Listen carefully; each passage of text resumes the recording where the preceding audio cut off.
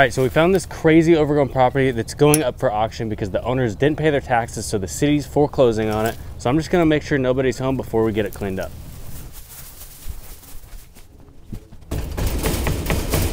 Oh, it's definitely empty in there. It is trashed and empty. I don't think anyone's living there, but we'll make sure with a neighbor first. I just had a question about that house, the one that the grass is all crazy and stuff. Oh, I don't know anything about it. Do you know how long it's been like that? Probably about 6 months. They left it, I think, because she owed too much on taxes. So no one's living there, it's vacant? Yeah. Okay. Yeah, it's been empty for a while. Hey everyone, this is Spencer with SB Mowing, and I accidentally found this house while heading to another job because I took a wrong turn and ended up driving right by it. I knocked on the door to make sure nobody was home and spoke to a neighbor who told me the lady that lived there got behind on her taxes and the county foreclosed on it and is putting it up for auction. That was about 6 months ago and it hasn't been mowed since. So I thought I would get it cleaned up for the neighborhood. And a lady actually came up to me thanking me for the work because it's hard for her to get around and she takes this sidewalk to church twice a week. The overgrowth has gotten so bad that it forces her into the street and she's had a couple of scary falls. So even if she is the only one that's benefiting from this work, I'm so happy to do it. And if you haven't done so yet, the best way to support my work is by clicking that subscribe button or by picking up a piece of my new merch over at sbmowing.com. Also, be sure to stay till the very end of this video to see the awesome before and after photos. Hope you all enjoy this one. I'll see you next time. SB Mowing, out.